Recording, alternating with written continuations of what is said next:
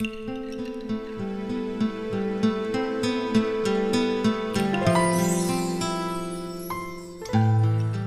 name is Professor Anne Zeller, and I've been studying macaques for a very long time. I'm really interested in macaques because they're one of the most widely ranging types of monkeys. They're an old world monkey, and some of them live at the very southern edge of Europe in Gibraltar and the northern fringes of Africa, and other species live in India and China, another one in Japan, and a number of species live in Southeast Asia.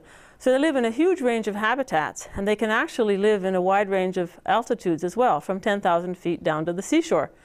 And this means that many of them actually live in temperate zone climates where they have to deal with snow. So they're the only kind of monkey, well, not the only kind, but almost the only kind of monkey that can actually do this. Now, one of the reasons I am interested in this, because as an anthropologist, I'm interested in early hominids.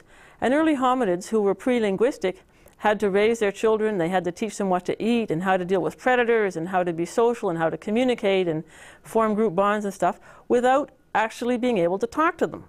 And this is the same kind of problem that a group-living macaque species has, because each is a small group, or sometimes a larger group, depending on the species, and the youngsters have to learn who is who and how to communicate and how to deal with each other, as well as what to eat and how to find it and how to deal with predators and how to move around the range.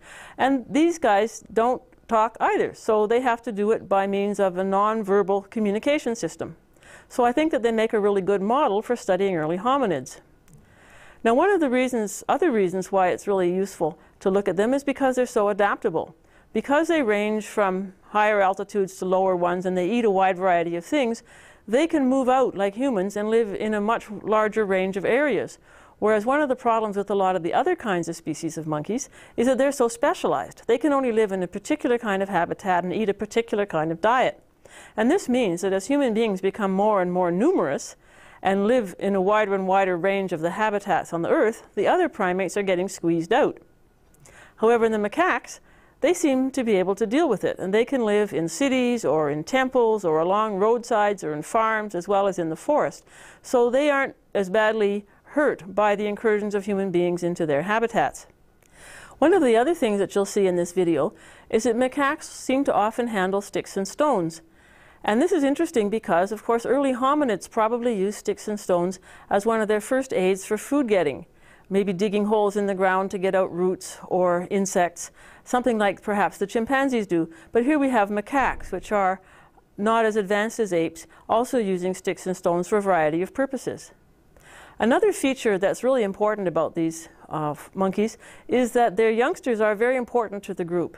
You find that not only the mother helps to socialize the young, but the youngsters learn from all kinds of animals, from the males, from the non-maternal females, from the other infants, as well as the other subadults and juveniles.